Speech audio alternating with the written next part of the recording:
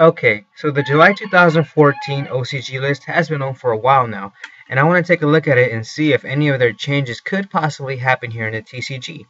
Keeping in mind that since September 2013, the OCG and TCG no longer share the same list, and who knows if they ever will. Okay, so here we go. Unbanned, nada. They didn't bring back anything. Limited. Limited to one. Artifact Moral Talk. Okay, one of the main arguments for the TCG ban list is that Konami won't touch anything that still makes them money. And from July 13th until the Duelist Alliance comes out, which is about a month's time, Primal Origin will be Konami's main bread and butter, meaning that they won't hit the main selling points of Primal Origin, which are in fact the artifacts. Alright, next card. Armageddon Knight. Preemptive strikes aren't really the TCG style, so I don't see Armageddon Knight getting limited until Shaddolls have completely wrecked the TCG for at least one format.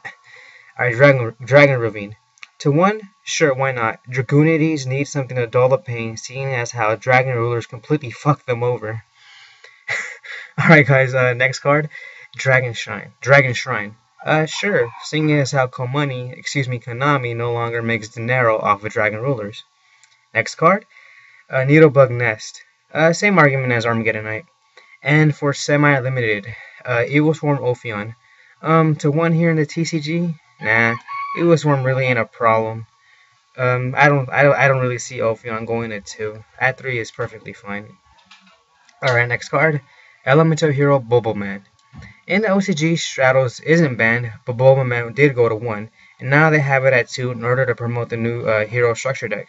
So in relation to the TCG, they won't touch Bubbleman, but I hope they do unban Stratos. Alright, next card. Chronomaly Nibidisk. The one card I'd give up my left nut for in order to have here in the TCG. Okay, not really, but I really fucking want this card. Alright, next card.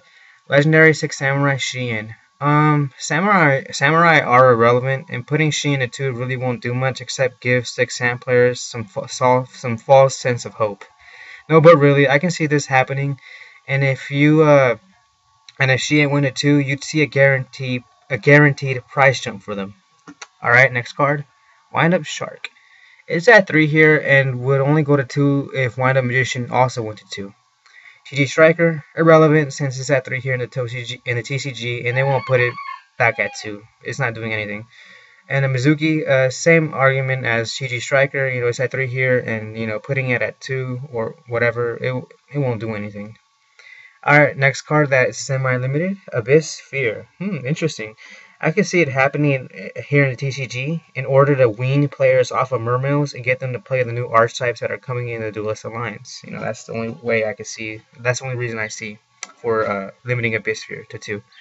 Alright guys, next is the Unlimited, meaning all the cards that went to 3. The first one is Chaos Sorcerer. I can see it happening at 2. It's not seeing much play, but who knows at 3. Plague Spreader Zombie, already at 3 here, so irrelevant. Alright, next card that they that went to 3 in the OCG was Cyberstein. This is interesting. Okay, so Cyberstein is still banned here in the TCG, and it went to 1 in the OCG. I believe it was either last format or like 2 formats ago. I can't remember. But could it ever come back here in the TCG? Maybe at 1 first to see how it goes. Seeing as how we have a lot of ways to stop Cyberstein dead in its tracks now that we didn't have back when it was fucking shit up. We didn't have Valor, we didn't have Phoenix Chains, we didn't have this, we didn't have that back then.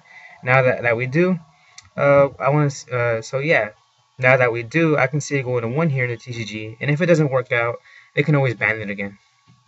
Alright, next card is Rescue Rabbit. Whoa, Rescue Rabbit to 3? Could this happen here in the TCG? I don't know. Maybe at 2 first, but even I'm still a bit hesitant putting it at 2 here in the TCG. But I doubt that they will. Maybe at their next format. Alright, Fire Formation Tenki. It's already at 3 here, so it doesn't matter. Roll Tribute. Fuck no. It's already sacky enough as it is at 1. So yeah, no way.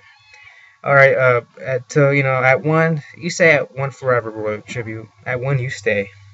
Alright, next card, Black Whirlwind. Already at 3 here, so it doesn't matter. And finally, Sacred Sword of the 7 Stars. Again, my philosophy is if a card is at 1, don't put it to 3 the very next list.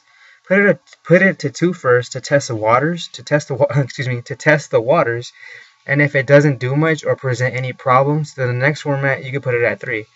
Baby steps, Konami, baby steps. So yeah, I can see Sword going to 2 first. If any, yeah, Sword's at 2. You know, Dragon Rulers aren't a problem, and I sure why not. Okay, guys, so that just about does it.